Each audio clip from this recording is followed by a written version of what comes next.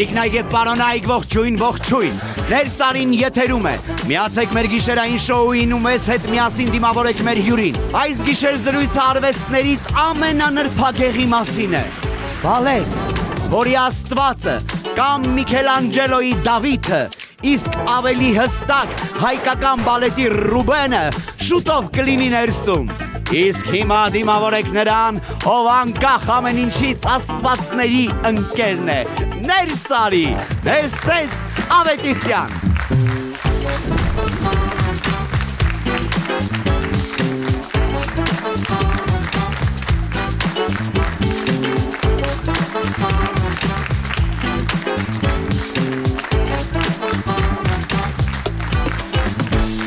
Բարի երեկո, եթերում Նers Ari գիշերային շոուն է, ձեզ հետ եմ ես, Ներս Ավետիսյանը, շնորհակալություն բոլորին, որ կրկին ինձ հետ ներսում եք, և այսպես, հիմա մի իրավիճակ, աշխատակիցը դիմում է տնօրենին, ես ուզում եմ խնդրել, որ աշխատավարձս ավելացնեք, թե չէ արդեն 3 կազմակերպություն հետաքրքրվում են ինձնով, և որոնք են դրանք, համատիրությունը, գազի ու ջրի մատակարարները։ Բարի երեկո, ոնց եք ժողովուրդ։ Հրաշալի, ես հուսով եմ, որ այսօր, երբ եկաք ու նստեցիք բազմոցին, խիղճները հանգիստ է, կոմունալները վճարել եք, սառնանում ուտելիք կա, այնպես որ ապրեք։ Սա Ners Ari գիշերային շոուն է, ես ուզում եմ ողջունենք շատ բարձր մեր նվագախմբին, Ruslan and Friends, Գեղեցկուհի Մարիա, շնորհակալություն, որ կրկին ներսում եք, և հիմա գնում ենք չեմպիոն բարմենի մոտ։ Գնացինք։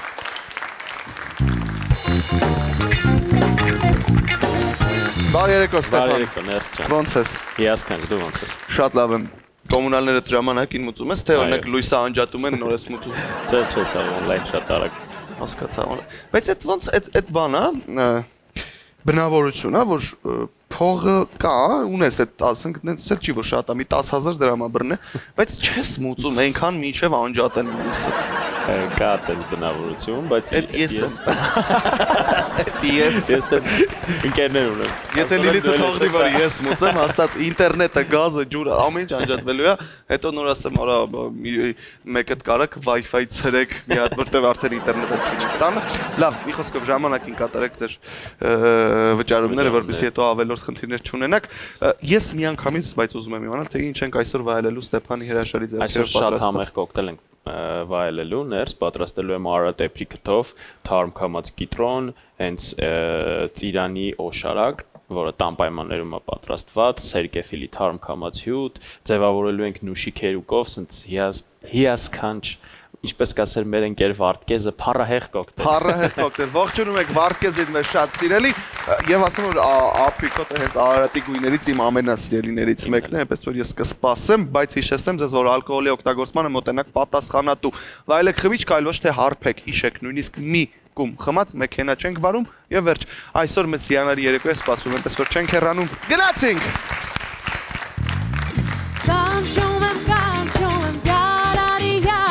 Քիչ հետո մեր հյուրը կպատմի ամեն ինչ հայկական բալետի վերելքի մասին։ Ռուբեն, Մուրադյան և վերջ։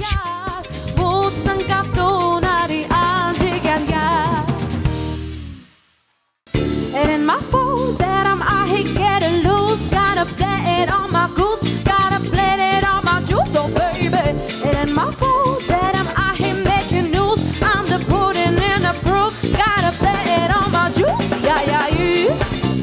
Yeah, yeah, yeah, yeah, yeah, yeah. Play it on my juice. Play it on my juice. Yeah, yeah, yeah. Yeah, yeah, yeah, yeah, yeah, yeah. Play it on my juice. Play it on my juice. Եթերում Ners Ari գիշերային շոուն է եւ ժողովուրդ, ասեմ որ չկա ավելի գեղեցիկ թատերական վայել, քան բալետն է, քան պարիլեզուն, որ թարգմանություն չի պահանջում, մարմնի ճկունությունը, որ կարող է ամեն բան պատմել։ Ու ասեմ որ հենց հիմա Ներս եմ հրավիրում հայկական բալետի աստված, իմ շատ լավ ընկեր, թանկ ընկեր Ռուբեն Մուրադյան, Ners Ari։ Sing it back, bring it back, sing it back, bring it back to me. Sing it back, bring it back, sing it back, bring it back to me. Bring it back, sing it back, bring it back to me. Bring it back, sing it back, bring it back to me. Բարի երեկո, Ռուբ, բարի գալուստ։ Բարի երեկո, շնորհակալություն։ Շատ ուրախ եմ քեզ տեսնել ներսում, առհասարակ միշտ ուրախ եմ քեզ տեսնել, զրուցել, խմել, մի խոսքով այդ ամենը ներքին լավ չի ստացվում վերջին շրջանում, բայց ես էլ շատ ուրախ եմ, շնորհակալություն հրավերի համար, միշտ շատ ջերմ է, շատ տաք է, շատ հարազատ է գտնվել այս շատ գեղեցիկ ու շատ տաք վայրում։ Որտեղ գիտես մենք քեզ ինչքան շատ ենք սիրում, բայց վերջին շրջանում քո կյանքում իրադարձություններն այնքան շատ են, որ մենք չենք հասցնում նույնիսկ հանդիպել միասին ու նույնիսկ Արարատը չի հասցնի այդքան խմիչք մատակարարել, այնքան իրադարձություն դուք ունեք նշելու, բայց Ստեփանը ինձ այսօր հուշել է, որ շատ համեղ կոկտեյլ ենք վայելելու միասին, բայց մինչ կոկտեյլը կհասնի, սկսենք Չայկովսկու Կարապի լճից զրույցը, հա, տևական դադարից հետո վերջապես ազգային օպերայի բալետ թատրոնը ունեցավ այս շատ նշանակալի ներկայացումը, ինչպես բեմադրեց, ով բեմադրեց եւ մնացած ենթակետերը։ Շատ ճիշտ նշեցիր, տևական ժամանակը գրեթե 35 ու ավելի տարիների մասն է խոսքը գնում, բայց սովետական միության փլուզումից հետո կարելի ասել 2 սերունդ չունեցավ հնարավորություն այդ ներկայացումը ապրելու։ Պարկ Աստծո հիմա մեր թատրոնում կա Կարապիլիչ ներկայացումը, խաղացանկային ներկայացում, որը որ միշտ կլինի մեր բեմում, կարծում եմ։ Մինչև չհնանա, մինչև չհոգնենք ու նոր ինչ-որ տարբերակի մասին մտածենք։ Բեմադրությունը Ալեքսեյ Ֆադիեչևինն է, բայց այստեղ գեղարվեստական նաև լուծումը եւ ամբողջ ներկայացման գեղարվեստական գծով ղեկավարը եւ պատասխանատուն աշխարհարչակ Պարուի Ռուսաստանի եւ Վրաստանի ժողովրդական արտիստ Նինա Անենյաշվիլին էր։ Այո, կարծում տեղին է, որովհետև մի չնաշխարհիկ անձնավորություն, մի հիանալի արտիստ ու ներկայացությամբ էլ Վրաստանի թատրոնի բալետային թատերախմբի գեղարվեստական ղեկավարը։ Նրա ջանքերով, մեր մայեստրո Կարեն Դուրգարյանի ջանքերով կարողացանք այն շատ գեղեցիկ կամուրջը վերականգնել։ Շնորհակալություն։ Շնորհակալություն։ Ես սա դնեմ հետո թե հիմա ասենք այդ բարով տեսակ։ Բարով տեսակ ու շնորհավոր։ Նաև սա իսկապես շատ որ դարձավ համել օգնում է մեզ գոնե լրացնել բացերը։ Շնորհավոր, որտեվ սա իսկապես շատ մեծ բաց էր մեր մշակութային կյանքում եւ շատ ուրախ եմ ես անձամբ, որ իմ սերունդը արդեն կարող է նաև վայելել հրաշալի աշխատանք։ Շնորհակալ եմ, շնորհավոր իհարկե բոլորիս։ Շատ լավ։ Որտեղ կանգնեցինք այնտեղ, որ հա, կամուրջը կարծես թե վերականգնվեց մայեստրոյի ջանքերով ու հիմա Փառք Աստծո, որ մենք կարողանում ենք թե փորձի փոխանակմամբ, թե մեր արտիստների գնալ գալով, այսինքն մեր արտիստները հաճախ արդեն Վրաստանի թատրոնում են հայտնվում կամ նրանց հետ նույնիսկ յուրախաղերով են մասնակցում, նրանց արտիստներն են գալիս համագործակցությունը ավելի ամրացավ։ Հրաշալի։ Ու նրանք էլ գալիս են ներկայացում, մենք ենք գնում ներկայացում դիտելու այնտեղ կամած ինչ որ մի հատ սա էլ տեղի չարժվեց գալի ասել։ Ռոբ, ինչով է կարևոր այսօր ունենալ Կարապի լիճը թատրոնում։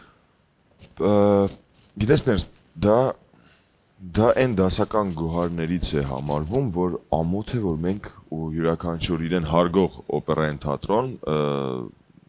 որ չունի խաղացանկում Կարապի լիճը ներկայացումը։ Հետաքրքիր չեն պատճառները, թե ինչն է եղել, որովհետև դրա մասին շատ կխոսենք, կհուզվենք, կճմրթվենք, դրա մասին չխոսենք։ Կարևորն է, որ մենք այս պահին ունենք ու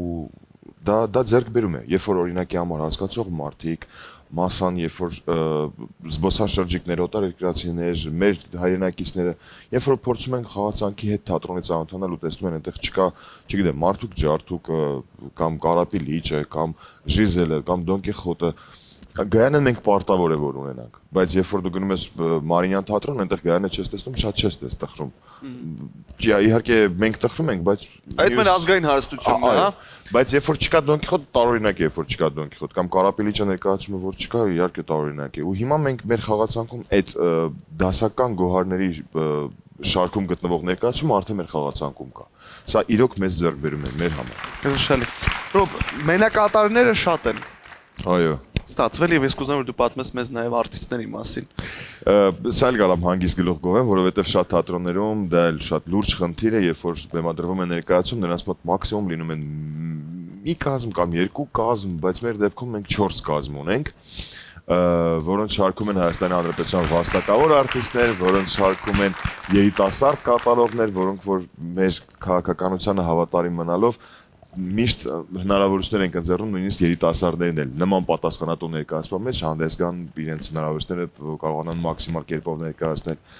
Այդպես, մենք ունենք արդեն 4 կազմ ու հուսամ հետագայում գուցե նաև ավելանան։ 4-ից էլ ավել։ 4-ից էլ ավելանան։ Ես զուգահեռ ուզում եմ ցույց տալ նաև հեռուստադիտողին։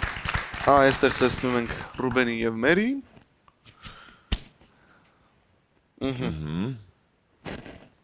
Այստեղ Թագոյին որոշել է Զեգֆրիդը պրինցը մի քիչ ժամանակը խաղով անցկացնի կամ որսով անցկացնի։ Սա արդեն Ռոդբարտն է, բացական կերպարը ներկայացման, որը որ գալիս է խափելու, այսպես ասել, կամ գայթակղելու եւ ավելի շատ խափելու Զիգֆրիդին, որ նա իր երթումը դրժի իր աղջկա հետ, Օձիլիայի հետ։ Սա արդեն շնորհակալությունն է Թագուհին ծննդյան օրը, որ Զիգֆրիդին նվիրեց այդ օրբոլետը։ Սա երկրորդ գործողությունն է, երբ որ որսի ժամանակ, երբ որ արքայազն Զիգֆրիդը իր ընկերների հետ դուրս են գալիս որսի, հետո նրանց ուղարկում է, փորձում է ինքը մենակով մի քիչ մենակ մնալ, ու հանկարծ հանդիպում է թռչող կարապներին, որոնք որ գալիս են ու լճի վրա դառնում աղջիկներ։ Ընտիր։ Սա հենց այդ պահն է, երբ որ արդեն նրան հարիվացրեցին։ Խելքը կերել։ Տափանենք եւս մեկ անգամ, շնորհավորենք մեզ բոլորիս։ Եվ Ռուբ, ուզում եմ նաև նշել, որ հայկական բալետն իր խաղացանկում արդեն ունի Արամ Խաչատրյանի 3 բալետներ եւ սա շատ կարեւոր է հենց մեզ հայերիս համար, հա։ Սպարտակը, որ թարմացվեց Գայանեն, որ մեր ազգային գոհարն է, եւ իհարկե դիմակահանդեսը, որի մասին մենք դեռ անպայման կխոսենք։ Հիմա տեղափոխվենք Ֆրանսիա, որովհետեւ բոլորին վերջերս վերադարձավ շատ մեծ թիմը մեր բալետային։ Ինչ կար Ֆրանսիայում, պատմեք ոնց անցավ հյուրախաղերը։ Դա էլ կարծես վաղուց բալետային թատերախումբը Եվրոպայի կողմ հյուրախաղերով հանդես չէր եկել, ինչ-ինչ պատճառներով, բայց սա լավ առիթ էր, որ մենք կարողացանք ներկայացնել Արամ Խաչատրյանի 120-ամյակին կարծես նենց առաջ մեր ֆանտաստիկ ներկայացումը իրականում դիմակահանդեսը Վիլեն Գալստյանի կողմից բեմադրված ու անթերի ուղղակի շշմելու ներկայացում թե ուզական դաշտով, թե սցենարի լիբրետոյի առումով, թե խորեգրաֆիայի ու դուետների անզուգական բեմադրությամբ, նաև նկարչի կողմից հետարքիր լուծումներ ու նոր ինչ-որ լուծումներ տալով ներկայացմանը, նոր շունչ տալով, ինչի նոր շունչ, որտեղ նախկինում նույնպես եղել է թատրոնում դիմակահանդեսը, բայց սա ավելի մի քիչ նորովի լուծումներ տալով ներկայացում ստացվեց։ Հանդիսատեսը ֆրանսիական շատ ջերմ ընդունեց, նույնիսկ 3 ներկայացումներն էլ վերջում biz տեղի ունեցավ, ստիպեցին մեզ, որպեսզի մենք եւս մեկ անգամ ինչ-որ մի հատված πάρենք։ Ընտիր։ Դաժան է արտիստների համար, բայց ինչ խոսք շատ հաճելի, երբ որ նման դրդման Եվ բալետում շատ հազվադեպ հանդիպող երևի։ Բալետում շատ հազվադեպ հանդիպող, այո, մի անգամ փորձում ենք, ինչն է որոշել biz անենք։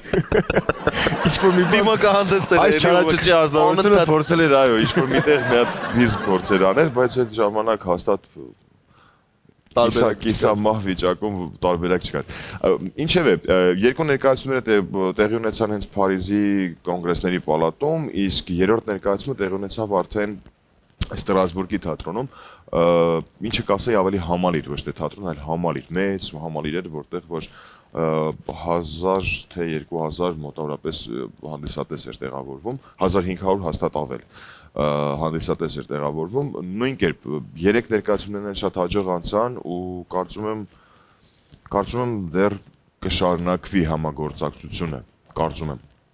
Հրաշալի, սա իսկապես շատ կարևոր իրադարձություն է մշակութային եւ շատ ուրախ եմ, որ հենց դիմակահանդեսով ենք ներկայացել, ինձ համար Մենք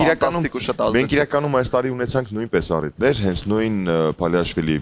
թատրոնում, Թիֆլիսի թատրոնում հանդես եկանք հենց դիմակահանդեսից հատվածով Մերի Հովհաննիսյանի հետ, այնտեղ մեծ բալետային մի հատ փառատոն էր, որտեղ որ ամեն տարի վրացիները կազմակերպում են հենց Նինո Անյանյաշվիլիի գլխավորությամբ, նրա նախաձեռնությամբ, աշխարհից հրավիրվում են տարբեր թատրոններից հայտնի պարուհիներ, հայտնի պարողներ մեծ տոնաներ իրականում է այդ շրջանում կատարվում այդ 2 շաբաթվա ընթացքում Վրաստանում։ Մենք նորից առիթ ունեցանք դիմականդեցից հատված այնտեղ հրավիրվեց Նինոն ու ես ու Մերին այնտեղ կարողացանք մեր մայստրոյի հետ, Կարեն Դուրգարյանի հետ, նա էր ղեկավարում ու ոչ միայն դա, նաև Սիլֆիդայից հատված այնտեղ։ Փայլուն փառատոն էր ու շատ լավ անցավ։ Եվ մյուս ամենակարևոր իրականություն չասեմ, իրականություն դարձավ, բայց մեծ իրադարձություն էր դա։ Երբ որ Միխայելյան թատրոնում, Միխայելովսկին թարգմանեցի հայերեն, Միխայելյան թատրոնում տեղի ունեցավ մի մեծ իրադարձություն, որը որ նորից Արամ Խաչատրյանի 120-ամյակին էր նվիրված, երկու գործողություն ու ամբողջովին նվիրված Արամ Խաչատրյանին։ Նվագում են երաժիշտներ, որոնք որ հայկական ոչ մի արմատ չունեն, ամբողջ ներկայացումը ու ամբողջ այդ համերգային կոմպլեկտը ղեկավարում էր Կարեն Դուրգարյան, բայց առաջին հատվածը ամբողջությամբ սիմֆոնիկ հատվածներ էր գնում կոնցերտներից, ջութակի կոնցերտից հատվածներ հնչեց, մեր Հովանեսն ու Սիլվան կատարումներ ունեցան, Մադոյանը նույնիսկ ֆանտաստիկ կատարումներ ունեցավ, ու երկրորդ գործողությունը հրավիրված էին նորից համաշխարհային արտիստներ, այդ Իվան Վասիլև, մեծ թատրոնի մենակատարներ, առաջատար մենակատարներ, Հայաստանից փոքրիկ խումբ, մենք եթե չեմ սխալվում 12 հոգի էինք հատվածներ, ու ամբողջությամբ երկրորդ գործողությունը խաչատրյանական բալետներից հատվածներ։ Հենց նրանց թատրոնի արտիստներն էին ապարում իրենց բեմադրությունը Սպարտակի, Էգինա եւ Կրասի շատ հետաքրքիր լուծումներ տված մի ներկայացում էր Կոֆտոնի բեմադրությունը։ Իդեպ նույն Կոֆտոնը, որ մեզ մոտ մարդուկ ջարդուկ էր բեմադրել։ Մի խոսքով դա մեծ մի հատ տոն էր, որտեղ որ դալիճի 90 եւ ավել տոկոսը նստած էին օտարերկրացի հյուրեր, փոքր մասներ ընդամենը հայեր ու ամբողջությամբ դու հասկանում ես, պարում են համաշխարհային աստղեր, մեծ թատրոնի աստղեր, պարում են Խաչատրյանի երաժշտության ներքո ու համատեղ արտիստական ինչ-որ այսպես միակլություններ տված, բոլորս միաժամանակ բեմում ենք, շատ սիրուն էր ու շատ կարևոր իրադարձություն։ Ռուբեն, անդրադառնանք նաև Ռոմեոյին եւ Ջուլիետին, որովհետեւ իսկապես մենք երկար ժամանակ չենք հանդիպել ու իմ հարցերը շատ են, բայց ոնց եք հասցնում, էլի շատ կարևոր, բայց նաև շատ աշխատատար աշխատանք։ Դե ժամանակատար, նաև մի քիչ թանկ հաճույք, որովհետեւ բալետային արվեստը թանկ հաճույք է։ Շատ թանկ հաճույք է։ Եթե համատենք այլ թատրոնների հետ, ապա իրոք շատ թանկ հաճույք է։ Բեմադրությունը Բալեկ Վինոգրադովին էր, լեգենդար բալետմաստեր, որը որ դեռևս սովետական միության ժամանակ շատ կտրուկ ու շատ այսպես սկանդալային քայլերի գնալով, ռիսկային քայլերի գնալով ամեն անգամ էլ ավելի ու ավելի էր կարողանում հետաքրքրացնել ու բարձրացնել բալետի նկատմամբ ուշադրությունը։ Համագործակցելով նույն սովետական միության ժամանակ տարբեր թատրոնների հետ, այսինքն դա էլ էր ռիսկային, Grand Opera-ից Բեժար գուցե կարողանար ինքը հրավիրեր, մի խոսքով տարբեր հետաքրքիր ինչ-որ նախաձեռնությունների եւ գաղափարների տեր անձնավորություն։ Եվ իհարկե ֆանտաստիկ եւ հանճարեղ բալետմայստեր։ Հրավիրվեց նա թատրոն, բեմադրվեց Ռոմեո եւ Ջուլիետ ներկայացումը, երկու գործողություն, որովհետեւ նա, եթե չեմ սխալվում, 3-րդ տարբերակ, մի տարբերակ ունի, որտեղ 3 գործողություն է գնում։ Նույն կերպ էլի մեր արտիստներով հավաքվում ենք, գաղտնիքը այսպես շատ գաղտնիքներ չկա այդտեղ։ Այստեղ կարևոր բաղադրիչ է այս ամեն ինչի, այս հաջողության ցանկությունն է եւ մոտեցումը։ Իսկ փառք Աստծո մեր այդ առումով մեր բախտը բել է, քանի որ բավականին երիտասարդացել է թատերախումբը ու նույնիսկ մեր ավակ սերունդը, նույնիսկ մեր երիտասարդները, որոնք որ նոր են մուտք գործում թատրոն, բոլորի նպատակը մեկն է։ Առաջին հերթին հենց արմատում ցանկությունն ու սերն է հանդեպ իրենց մասնագիտություն եւ նպատակ դեպի անընդհատ բարձրունքների հասնելու։ Այստեղ կամատը շատ խառն է Ռուբ եւ ես կողքից անընդհատ քեզ հետևելով համ կամ մեր զրույցների ընթացքում հասկանում եմ դու ամենից զատ նաեւ անընդհատ պրպտում ես, փնտրում ես, փորձում ես նոր դեմքեր բերել դեպի թատրոն ու ինչ կասես դու, ոնց կվերլուծես այս ամենը, հա նոր երիտասարդ արտիստների մասով։ Ես ունեմ շատ լավ փորձ իմ ընկերների կողմից, երբ որ ես ինքս արդեն թատրոնում աշխատում էի, առաջին հերթին հենց իմ փորձից ելնելով, որ ինձ դեռ վաղ տարիքում 16 տարեկանում վստահվեց կարևոր ու շատ պատասխանատու կերպար ներկայացման մեջ իզել եւ հետո մյուս կողմը ոնց որ երբ որ մարդիկ դառնում էին 25 կամ 26, 28 տարեկան արդեն հասունացած բալետի համար բավականին մեծ տարիք է դա համարվում, ոչ արդեն երիտասարդ։ Ու նոր էր նրանց վստահվում ինչ որ մի դերակատարումներ կամ ներկայացումներ, նրանց մոտ արդեն մնացել էր 5-6 տարի պարելու։ Այսինքն նրանք առաջնային դերերի համար ժամանակը քիչ 8 տարի կորցրել են ընդամենը։ Իսկ ինչի համար չի տրվել։ Շատ պատճառներ են դրանք կան դեռ սովետական միությունից կարծրացած մնացած ինչ որ սկզբունքներ ու ամբիցիաներ, մոտեցումներ, մասնագիտական նաև, որը որ հարաբերական է, մի խումբ կասի դա ճիշտ է, մի խումբ կասի կը դա սխալ է, ըստ իս դա շատ սխալ է։ Հնարավորություն պետք է տալ այն արտիստներին, որոնք որ ունեն իր բնությամբ, իր ամեն ինչով կարճ ասած, երբ որ դիմացը շնորհալի կամ տաղանդավոր երիտասարդ է, նրան պետք է անընդհատ ու անդադար ստեղծել հնարավորություններ ու բացել ճանապարհներ, որպեսզի նա շուտ հասնի իր գագաթնակետին։ Իսկ սովորելու եւ աճելու միշտ անդադար ճանապարհ պետք է անցնես։ Հետևաբար այդ 6 տարին այնքան քիչ է, ավելի լավ չի վաղ տարիքից սկսել։ Դու քեզ վրա ես վերցրել նաեւ բալտային կազմի կառավարումը, հա, որը շատ ծանր աշխատանք է բնականաբար գրեթե 100 մարդ քո պատասխանատվության տակ է եւ քո առաջնորդության ու նաեւ արդեն ունես քո բեմադրությունը ինձ հետաքրքիր է չես մտածում չէ բարերը թողնելու մասին հա ամեն դեպքում մարդիկ պրեմիեր Ռուբենին պահանջում են գիտես շնորհակալ եմ շատ բայց մի տեսակ բան կա երբ որ պահակ հասունանում է պետք է ճիշտ ժամանակին կարողանաս կանգ առնել դա շատ ցավոտ թեմա է յուրաքանչյուր արտիստի համար երբ որ արդեն մոտենում է դեպի հրաժեշտը, դեպի կարիերայի ավարտը, բայց անկախ ամեն ինչից ես ուզում եմ իմ բոլոր ընկերներին կոչ անեմ ու նաև իմ ավագ սերնդից եմ շատերի կողմից նկատել ու տեսել, որ երբ որ պահը հասունանում պետք է պատով թողնես դուրս գաս։ Այս պայդրությամբ եւ նույնիսկ ոչ միայն այս այլ վերջին 3-4 տարվա ընթացքում մենք ես ու ընկերս Սերգեյ Սաֆարյան մաքսիմալ կարողացել ենք անել ամենը այն հարթության մեջ բերել, որ ես հիմա հանգիստ խոսքով կարող եմ գնալ թոշակի։ Բայց դեռ ունեմ հնարավորություն ապրելու, կարծում եմ եւս 2 տարի մաքսիմում ու վերջ։ Ռոբ ես վստահ եմ, որ դու դեռ շատ մեծ բեմեր ես նվաճելու։ Ես գիտես ինչքան եմ ուրախանում ցանկացած նոր նվաճումով ու հաջողությամբ, ինչքան շատ եմ քեզ սիրում։ Խելագարվում եմ Անյա եւ Վիսոլի համար։ Շատ գեղեցիկ ընտանիք ունի։ Ռուբեն այս գրական ընթացքի հետ միասին ես քեզ միայն հաջողություն եմ մաղթում ու շնորհակալ եմ քեզ որ կաս։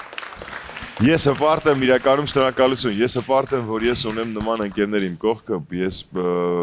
ոնց որ վաղուց դուք եք նկատում սերիալը չենք հանդիպել հազիվ առիթ է ձեր ներկայությամբ կարոտած շփվենք։ Ու կամած մեր զրույցը վերածվում է արդեն կենասների քաղցրացան։ Բայց ես քեզ կան բաց չեմ թողնում։ Չէ, ես էլ իրականում ուզում եմ ասեմ շնորհակալություն, որ երկար ժամանակ է արդեն Նers Ari հաղորդումը կա ու էլ ավելի մեծ արձագանք ու լսարանը ձեռք բերում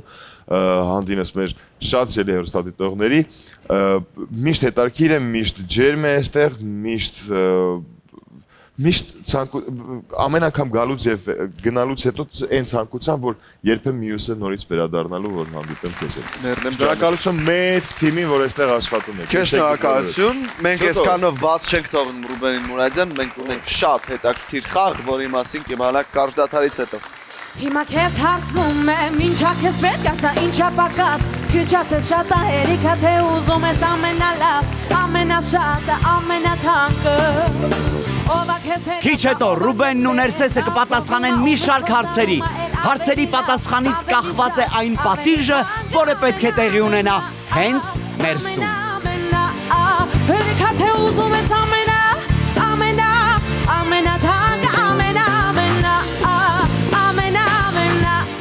հերիքա թե ուզում ես ամենաթանկը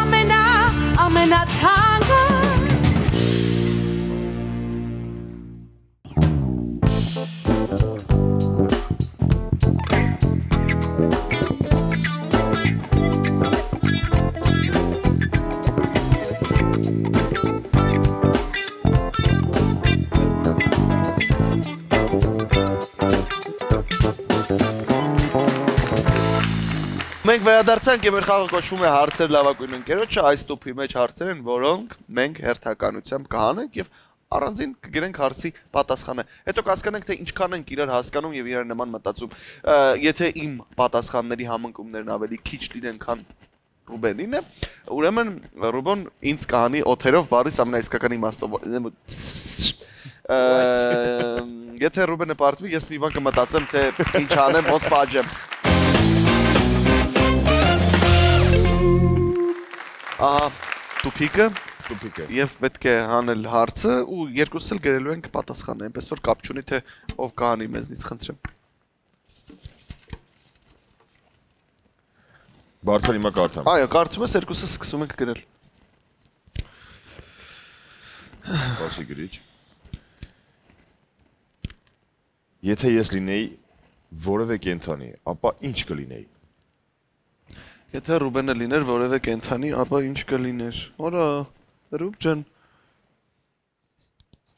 Ես էլ եմ, չէ՞ գրելու։ Հա, բա ոնց։ Ինչ կլինեի։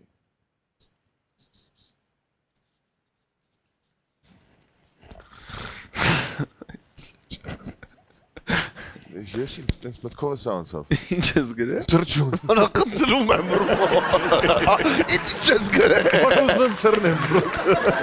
Ոչ երազել եմ թռնել։ Ես գրել եմ գայլա։ Աու։ Թրջուն։ Չէ, բայց այս պոդքասթը sense արծիվ լինես, թևերդ բացես ու Արծիվ լավ, հա։ Տես, չէ, տես փոքր տես ապուշ թրջուն չէ, էլի դե ցիտիկ միտիկ չէ։ Էմորելում են 5-6 տարեկան։ Սարեք։ Հենց թթի սեզոնը գա իշտեմ։ Գնացինք։ Իմ երթը։ Կարող ստերտել մյուսին գրել ու մեծ գրել Ռուբ։ Մեծ գրեմ։ Այո։ Իմ սիրած կինոն։ Ես չգիտեմ։ Բայց շատ են, հա։ Ես գրեմ չգիտեմ։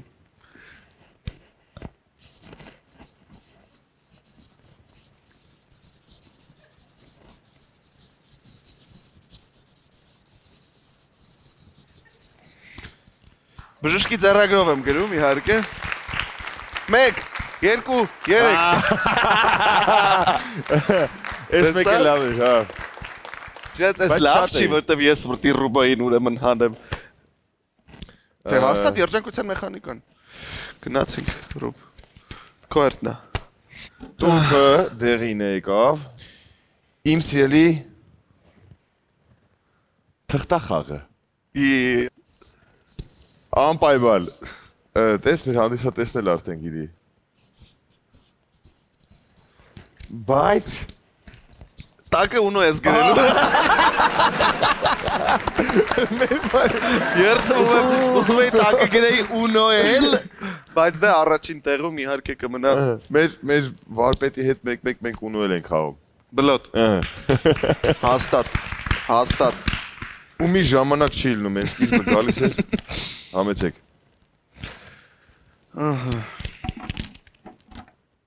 Որ ուտելիքն եմ ամենաշատը սիրում։ Դու։ Հա։ Ասեմ։ Բայց կրինի հենց օրիգինալ ձևով գրեմ, ինքը հայերեն տարբերակ է։ Հա, ես հասկացա լավ, դա ճիշտ ես։ Գրեշկա ես գրել։ Հնդկազավար մի քիչ չի սազում։ Չէ, գրեշկեն է։ Գրեշկեն ավելի ճիշտ է։ Հորա ոնց էլ հիշեց, է։ Բա, ինչպես նկարումների ժամանակ իսկանի գրեչկա ուտում։ Ախպեր ես։ Մենակ ես եմ ուրախ նկարահանումներին, որ գրեշկա կա։ Եթե ես լինեի բալետային կերպար, ապա ով կլինեի։ Տադամ, ես գրեմ հատ մի անգամ ինձ պատասխանը։ Հա, բայց ես չգիտեմ, որ նա քո ֆավորիտ կերպարը, քո կերտածներից։ Դե շատերը ինձ տենց են ճանաչում, բայց ոչինչ։ Երևի։ Ճիշտ։ Սենց կնի, չեմ նայում։ Հա։ Bonjour, monsieur։ c'est la conseil connu։ Խնդրեմ։ Խնդալու կներ, որ այդ հարցը ես բացեի իրական։ Բայց ես քեզ տեսնում եմ, շատ լավ կերպար կա։ Սպարտակի կերպարով։ Չէ, կրասոս կլներ։ Ահա, ես հիշում եմ օրինակ օրգյաներով առնախում։ Ինչ։ Դե, որտեղ օրգյան տեսանեք կա։ Էսկանով եկեք ավարտեք։ Իլջան, դա ընդամենը տեսանելի մասնարկոս։ Բալետային։ Ռուբ, ինչ կա մեր բնավորությունների մեջ, որ նման է։ Մեր բնավորությունների մեջ։ Չենք կարա գրենք այն առաջինը, որ կգրամենք։ Հա, դա հումոր է ընդամենը, վատ բան մտածեք։ Ինչ կա մեր բնավորությունների մեջ, որ նման է։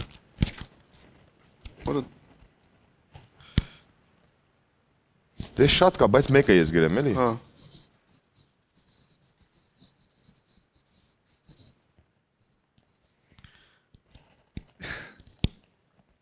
Ինչ ես գրել։ Ուշանում ենք։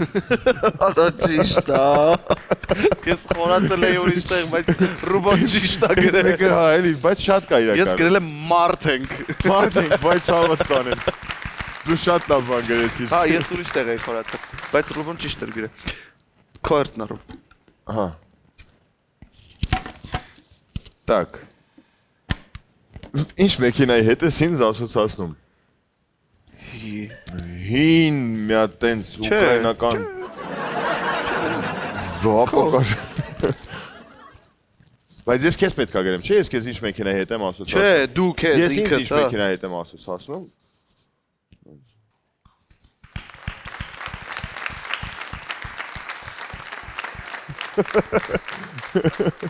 Բազ։ Ես մեծ բարի ավտո էր ինքդ։ Դեղին բազի։ Ես Ներսը Ռուբեն Ներսը քշում դրա համար տենց ոնց որ։ Լավ։ Հիմա Գնացինք։ Որ երգն է մտքիդ գալիս ինձ հիշելիս։ Մարզա։ դե, Չնայած կարող է այն մեկնա։ ինչի։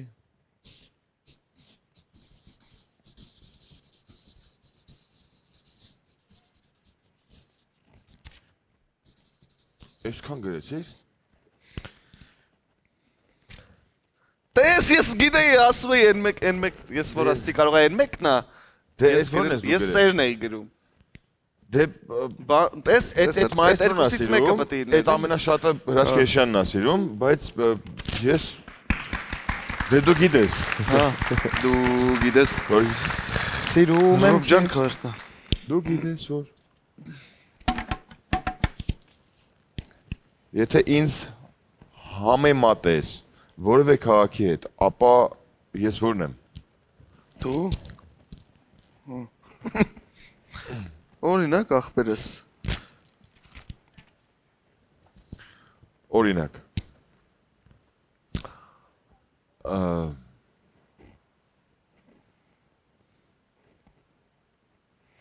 Ես որն եմ։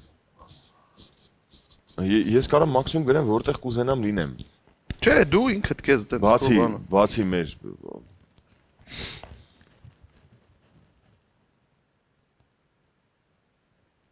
Ես վերջերս շատ եմ ուզում այդտեղ գնամ, համենից թվում է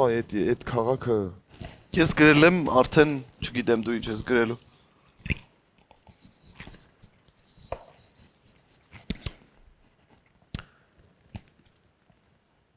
Վենեցիա։ Վենեցիա եմ ուզում գնամ։ Ես գրել եմ Վիեննա։ Վիեննա։ Լսի, գիտես մտքիս կար Վենետիկ գրել, անկեղծ եմ ասում։ Ուղղակի իմ կապը բալետի հետ Վիեննայում է ծնվել, այդտեղ եմ նայել Ժիզելը, ու ես հասկացել եմ, որ հա, այդ ուրիշ աշխարհ է, ու տենց էլի, իսկ հիմա էլ իմ կյանքում ամենաուղիղ մարդը բալետի է ստուվել։ Վերջին հարցը։ 1-ից 5000-ը ինչ թիվ եմ պայել մտքումս։ 1-ից 5000-ը ինչ պայել քո մտքում։ Քո հարցերը լավն է, Ռուբեն, իմ բախտը չի բերում։ Դե բայց ես լուրջ ուզում եմ ես անեի, նայ, ապա արև ես ուզում անեի, անկեղծ։ Չէ, բայց գիտեք խի ես ուզում անեի, որտեվ գիտե ինքը 7 թվի հետ սեր ունի, ընդամենը այդ պետք է լիներ։ Հա, առաջի միտքը այդ թիվը հետ էր գալու մտքից։ Ռոբ, շնորհակալություն քեզ, որ ներսում էիր, շնորհակալություն նրա համար, ինչ որ դու անում ես, առհասարակ։ Ես քեզ շատ սիրում եմ։ Ու քո ընտանիքին եմ շատ սիրում։ Ախր կրասավչիկը չի հնչում հայերեն։ Կրասավչիկ, զատյա։ Վերնեբ ջանիդ։ Ես էլ ձեզ եմ շատ սիրում, շնորհակալություն հրավերի համար։ Իրոք որ այստեղ գտնվելուց միշտ մարդ ուզում է նորից հետ վերադառնա։ Այնքան լավ է այստեղ, որ ես դժվար գնամ։ Կլինի չէ այստեղ մի անգամ։ Չէ, դու չես գնում։ Ինձ հուշում են, որ թվերով ես ավելի շատ համընկում եմ ունեցել։ Այսինքն այդ պոդյեշկեն պետք է անենք։ Հիմա Ռուտլանին կխնդրենք մի հատ բան կտան, ինչ որ ստավ կա։ Հա, այն ուղուճա այդ ապա։ Գնացինք։ Իրականում խափում եմ, նույնիսկ չգիտեմ էլ ես եմ ավելի շատ արել թե չէ, բայց ես հաստատ չեմ կարա Ռուբենի պոդյեշկա անեմ։ Կարեմ պոդյեշկա անեմ, բայց այդ բանը բայց դու ռեալ ուզում ես պոդյեշկա անես։ Are the champions. We are the champions. No time for losers, 'cause we are the champions.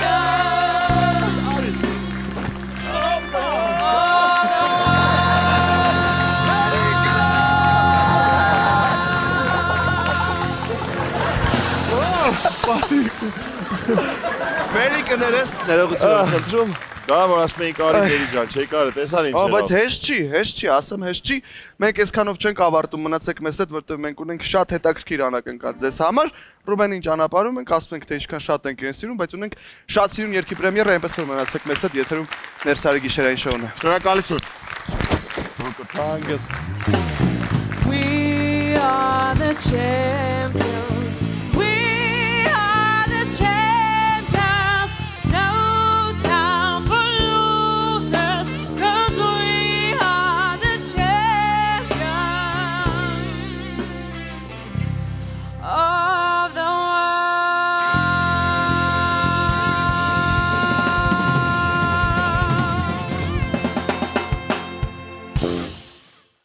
It ain't my fault that I'm out here getting loose. Gotta blend it on my goose. Gotta blend it on my juice, baby. It ain't my fault that I'm out here making news. I'm the putting in the proof. Gotta blend it on my juice. Yeah, yeah, yeah, yeah, yeah, yeah, yeah, yeah. Blend it on my juice. Blend it on my juice. Yeah, yeah, yeah, yeah, yeah, yeah, yeah, yeah, yeah. Blend it on my juice. Blend it on my juice. Եթերում Նers Ari գիշերային շոուն է եւ այս երեկոյի ավարտին ուզում եմ ձեզ ներկայացնել մի շատ գեղեցիկ պրեմիերա Trapped in My Mind եւ այսպես հենց այսպես է կոչվում երգը, որի հեղինակն է իմ շատ լավ ընկեր Ռութլայնը, նա նաեւ գործիքավորել է այս երգը եւ խոսքերի հեղինակն է գեղեցկու երգչուհի Լիզա Խաչատրյանը։ Դիմավորեք Լիզա Խաչատրյան, պրեմիերա Trapped in My Mind։ Գնացենք։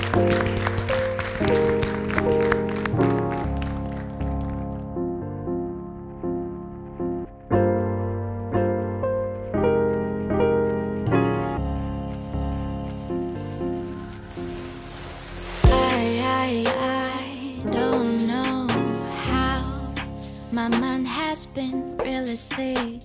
'cause you've been trapped in my mind. You're trapped in my mind so bad. But you mix all my feelings